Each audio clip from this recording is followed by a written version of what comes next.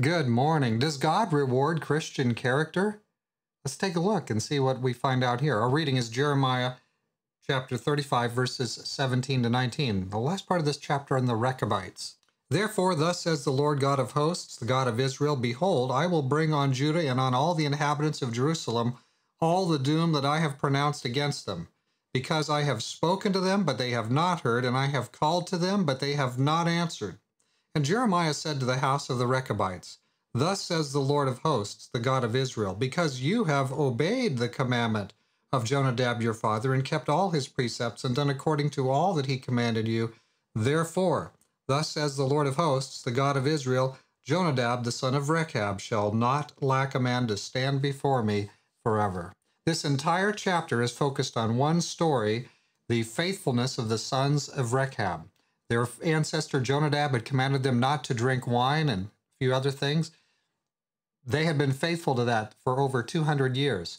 And God is making a simple contrast between their faithful obedience to the command of a mere human compared to the kingdom of Judah and their total disobedience, disregard for the commands of God. Although he sent his prophets for century after century and pled with them through all the different parts of the nation, the different institutions, the priests, the prophets, the leadership, and yet they wouldn't hear, and they rebelled against him and went the wrong way and served foreign gods.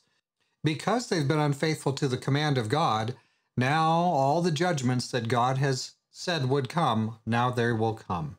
But here's an interesting bit.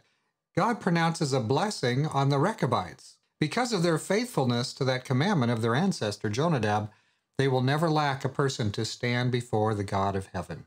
Some have supposed that character doesn't really matter. What matters is just Jesus' death for us on the cross. Without Jesus' death for us on the cross, of course, nothing else really would matter. And yet, Jesus himself taught, he that is faithful in least is also faithful in much. Jesus' death for us on the cross makes atonement for our sins when we accept that death and when we repent. We cannot repent without God's help, so there's really no merit for us when we do that. It's all of God. But God's forgiveness is always more than some sort of a mechanical thing. It's always much more than that. God's forgiveness transforms us. It actually changes our hearts. Somebody once said that sin is its own punishment because, of course, one sin leads to another sin, and sin always brings more and more suffering and more sin. You know, what's interesting is that right doing is the same way. A little bit of righteousness will lead to a little bit more righteousness, and more right doing comes along.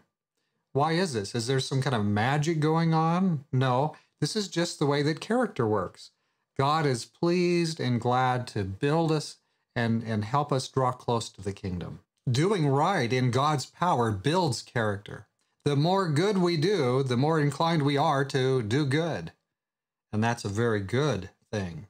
Bad character is reversible as long as we're willing to turn to Jesus and receive his help to do good. Let's pray together. Dear Father in heaven, Christian character matters. That's the message you tell us when you say that you're blessing the Rechabites for their faithfulness to you. Lord, help us to be right. Help us to not think that this is some strange drama, that we're just playing a role and it's all going to happen whether we do anything or not. Lord, help us instead to be fully surrendered to you, fully on your team, ready to answer and respond and do what you'd have us to do as your servants.